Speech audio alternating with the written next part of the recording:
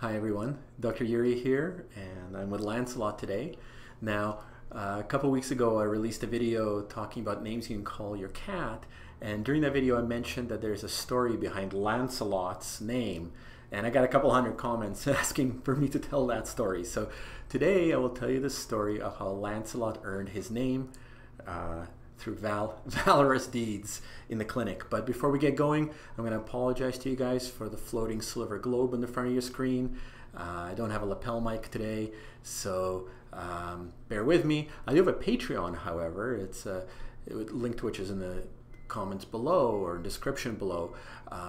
So I'm hoping that if I get enough subscribers to my Patreon, I'll be able to afford a new lapel mic. Until then, you'll have to forgive the floating eye of Sauron up here. Just ignore the silver globe in the front of the screen. Alright, so the story of Lancelot. So Lancelot's story starts with a girl crying in a reception area about 9 years ago because her cat just won't stop peeing everywhere. She had this beautiful, fluffy, black and white young cat, and her parents told her that she's got to get rid of him because he just would pee on her blankets, pee on her pillows, pee on her clothes. She was in tears, didn't know what to do. So the clinic said, all right, we'll adopt him, we'll try to find him a new home. And now I just want to say this, that cats never pee out of the litter box without a good reason. And usually that reason is really easy to find, diagnose, and treat. Now, Lancelot here is probably one of 2, maybe 3 cases in the last decade that I've seen where inappropriate urination could not be helped. You know, every rule has its exceptions, and right here we're looking at one of them. So Lancelot went through 3 or 4 foster homes after this. So we kept trying to give him away to people. People thought he looked adorable and he's so sweet. I'd take him home and then they would bring him back to the clinic a week later saying, we just can't put up with this. He's just peeing all over the place. Now it's important to note that at this time, his name was Lucifer. Now don't ask me who names their cat Lucifer, but his original name when he came to us was Lucifer. So after 3 or 4 times of being brought back from adoptive homes, Lucifer was kind of running out of options. You know, we tried every single treatment under the book, you know, pheromones, diet modification, different types of litter, anti-anxiety medications. Nothing would stop this cat from peeing on blankets of people he liked. And he would pick the people who he liked the most and pee on their clothes, their blankets. Now the rescue we worked with at the time, the cat rescue, they said, well, maybe it's time to send him to the farm. And we're not talking about sending him to the farm in a gangster style. They actually had a farm in which they rehoused cats who were considered non-adoptable. Now, this is around the time that I took over the clinic, and I just looked at him and I thought, you know, he's so sweet and so fluffy. I can't really see him living on a farm. You know, he's just too beautiful to be out in the woods somewhere fending for himself. So I said, all right, he can live in our clinic and be our clinic cat.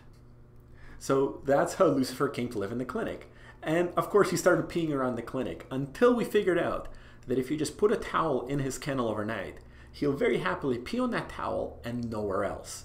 So we had this cat living in the clinic, and we just put a towel in his kennel and he'd pee on it overnight, and in the morning we'd throw it in the washing machine, and the rest of the day he'd wander around the clinic, you know, supervising the reception staff, checking out the doctor's office, being his usual little fluffy, easygoing self, and just be a really good little man. So really weird, but that's him. And not long after he started living in the clinic, one of our technicians, Mr. NJ, was working in a kennel with a really stressed out cat, and this cat was growling and hissing at him, and I think he was reaching into the kennel trying to change its blankets or give it a food dish or something. Next thing you know, Lancelot is scrambling up his back, claws out, growling and hissing, and he leaps into this kennel and just blocks, you know, just protecting Mr. NJ from this angry cat. And of course the cats try to have a go at each other, and Mr. NJ separating them.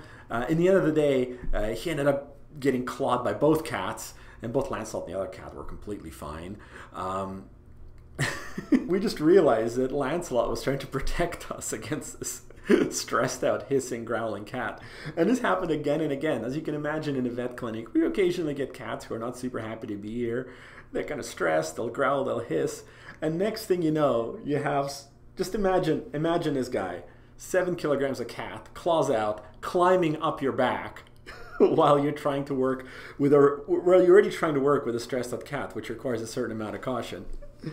So in his valiant attempts to protect us from angry cats were a little bit misguided, but very much appreciated. And we all decided that, Lucifer is just not a good name for a cat, but we think this guy's name should definitely be Lancelot. He's a very, very noble protector. We also decided that we're going to lock him out front so he can't get into the back of the clinic when we're working with stressed out cats. And to this day, whenever we have a stressed cat come to the clinic, we always find out what Lancelot is and either lock him up in his kennel or set him out front to reception so that he can't protect us and draw blood in the process. So that's the story of how Lancelot earned his name. Maybe a little bit misguided, but very well-meaning. And we occasionally still forget or misplace him when we're working and the cat, and we just hear this kind of growl coming from the floor, and then somebody's very quickly rushing Lancelot out to the reception so that no one gets climbed and we don't get rescued from our patients. Now, after Lancelot lived here for a couple of years, one of our staff members who really fell in love with him decided to give him a chance at a new home. And she took him home. She did her best. Then she brought him back one morning, roughly a week later, saying, "Lancelot pooped on my pillow." Which, not only did he pee on all her stuff, and only her stuff, nobody else is in her household, he finally pooped on her pillow, just as a way of saying, "I love you." And that was the end of that. And since then, he has pooped a few times on the scrubs of a staff member and in somebody's shoes recently. Only of the people he really loves. Besides protecting us from our patients, Lancelot has another claim to fame, and that's that he's been our blood donor for the last 8 years. It's one of the ways he's paid his room and board. And this little dude, he's a perfect blood donor. He's really easygoing. He's a big cat, so he's got lots of blood to spare. He's quite healthy. So he's actually donated blood a couple times a year for different cases that we've had to run. So this little man has saved a fair number of cat lives with his generous donation. So that's another reason why he earns his noble title, Sir Lancelot. It's because he's actually saved cat lives by donating blood, which was very much appreciated by the cats, their owners, and us alike.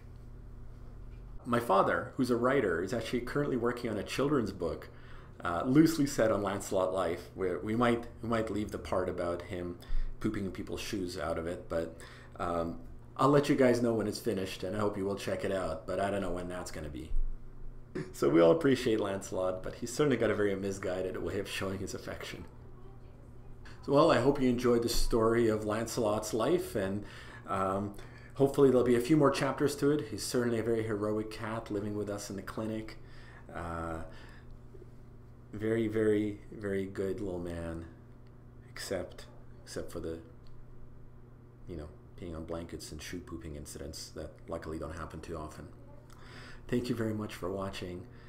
Please share. Please check out the links in the description below. And we'll see you next time. And until then, please remember to have fun with your pets.